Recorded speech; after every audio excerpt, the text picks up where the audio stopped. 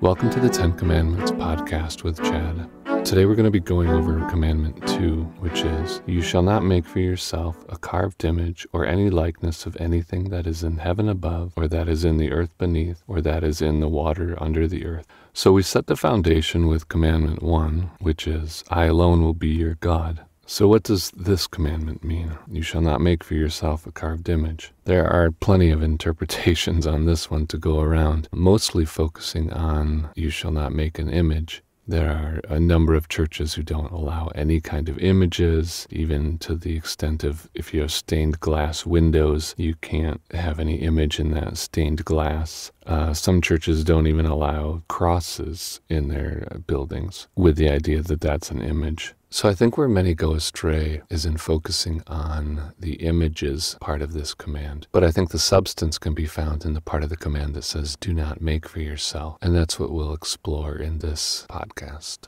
So first, let's take a look at the context. Israel has just completed their exodus from Egypt. Israel's learning about this God who brought them out of Egypt in a very miraculous way. And coming out of Egypt, Israel is coming out of a place that had a lot of gods, each with their own image, a highly elaborate religious system to appease gods for different things. So Israel's being pulled out of this way of life, again, into a different way of life. Israel's already encountered a big change with Commandment 1, God saying, I'm the only God. And now with this, he's saying, don't make an image of me, right? And this, again, is a huge change because it's totally different from what they've been practicing. I'm sure they're confronted with ideas of how will we ever survive if we don't appease gods or find a way to appease now this one God for his favor. They're coming out of a culture where they must do all these things for these gods in order to survive, in order to have their crops grow, in order for the rain to come. It's very much a system of appeasing gods. And it's a whole change in the dynamic of the relationship.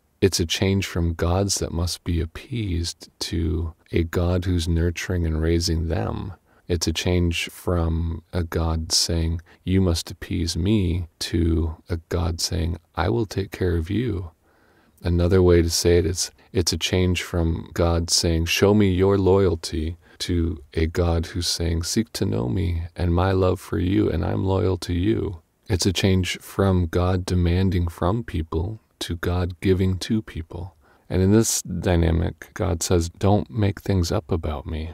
Not images, not ideas. Instead, listen to me and learn who I really am. I want to teach you these things. And I think that's, again, where this commandment comes in. Don't make for yourself. Not just images, but ideas and systems and ways where we create a God. But instead, we're to find out and learn who God is. Maybe we could approach it this way. Why not an image? And we could think through how could a creator of all things be encapsulated or adequately represented by any image or created thing. It really wouldn't be possible, especially given that what he's seeking after is a relationship with him, not a relationship with something. Think perhaps of a spouse and the ring that is sometimes given as a symbol of marriage.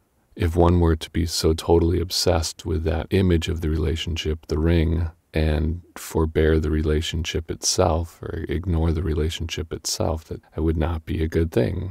So again, to the crux of the command and the big change is don't make for yourselves. And I think images are just the context of the day. That's what was done with gods. Images were created. But again, the God of Israel here is saying, don't create an image. So for our day, we don't really have carved images of deities we venerate, though we do still fall into some of the same traps of creating for ourselves through systems, ideas, and practices by which we think we can somehow appease God or manipulate the universe to get the outcome to be to our benefit. We still play the game of trying to manipulate God and the universe to get our way. Some examples: positive thinking. Thinking that with our thinking, as long as we keep our thinking positive, we can have an impact on things.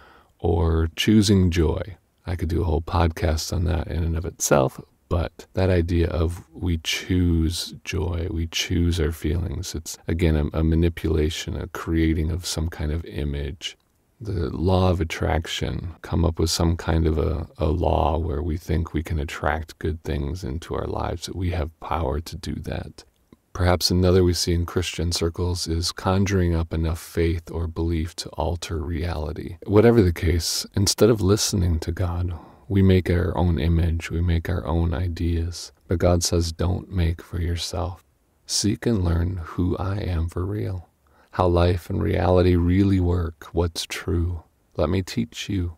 I think our aim is to be a truth and knowledge seeker. God says over and over again in many different places, he'll end something he's done or something he's said with, so that you may know. Over and over, God is trying to teach us about himself and things that we can know about him instead of things we make up about him. And he says also, my people perish for lack of knowledge. And isn't that true? There's so many things we blindly and ignorantly walk into and suffer some kind of consequence because we don't know enough about the situation or about the realities of what are taking place. So really, like any of the rest of us, God wants to be known and understood for who he really is, and not have us have some warped view or idea of him. He doesn't want to be misunderstood, like we don't like being misunderstood. He doesn't want to be placated to or appeased or flattered.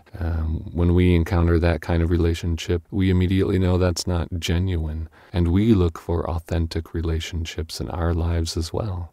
And I think that's what God is looking for, and why he's saying here, don't make an image of me. Don't make for yourself some ideas of me. I will teach you who I am. We've made the point of make no image for yourself. Don't make for yourself some idea or image of God. I think largely God doesn't want us to make an image for himself because he planned on providing a perfect image of himself for us.